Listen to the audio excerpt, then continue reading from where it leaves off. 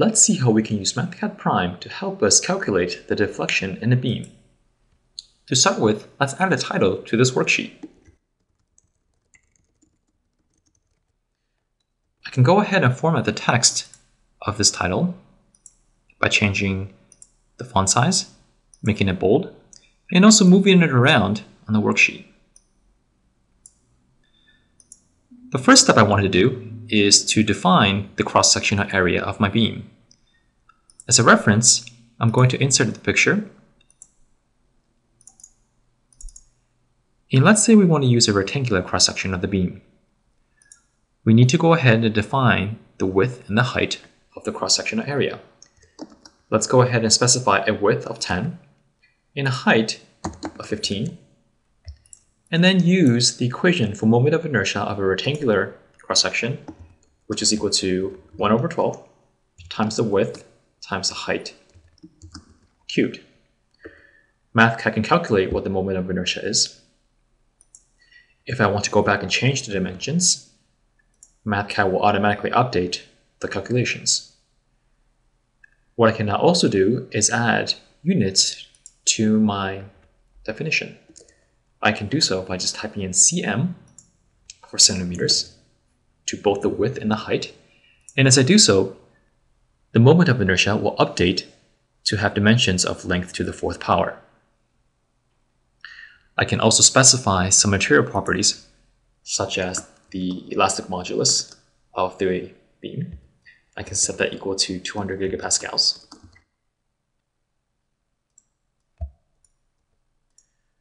I am now ready to define the loading geometry. To do so, I'm going to bring in another image for reference.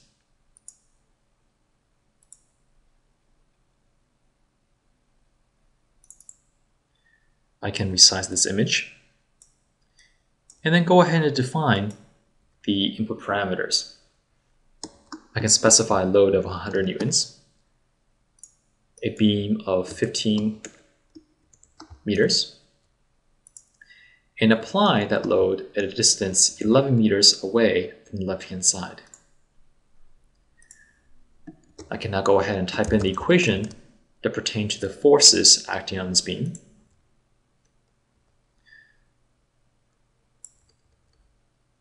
I can do the same for the shear and the moment.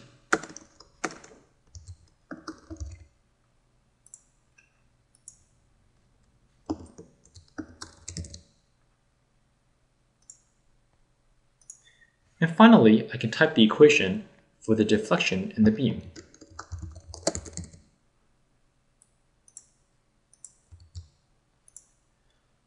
Note that all these equations appear in a way that you would write them on the whiteboard. This is what we call natural math notation. We can also go ahead and move around any of these blocks.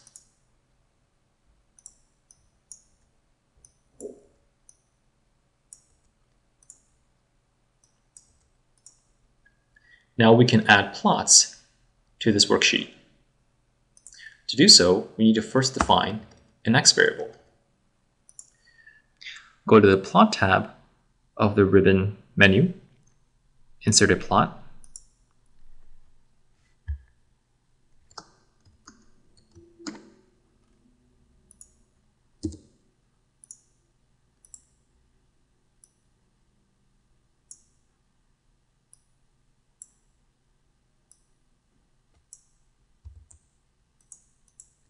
I can duplicate this plot for the moment as well.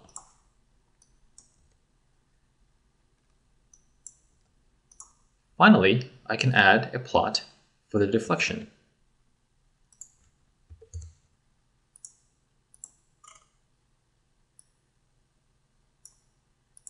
I can even add a vertical line that represents where the load is being applied.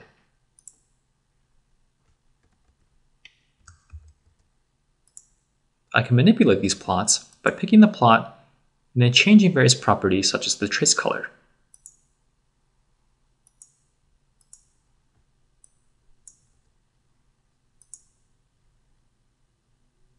Assuming that you're documenting your analysis as you go through this worksheet, what we can do is go ahead and produce a final report.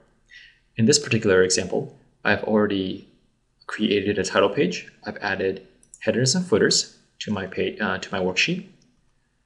I've broken it up into sections where I define the cross-section, define the material, define the loading geometry, and so forth.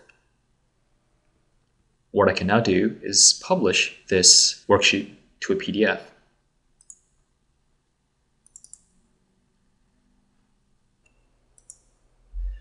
Using Mathcad, what you see is what you get. It's a WYSIWYG environment. From this PDF, you can tell that this is just the exact copy of the Mathcad worksheet. As long as you document your work as you go through your routine, then it becomes a very easy self-documenting application.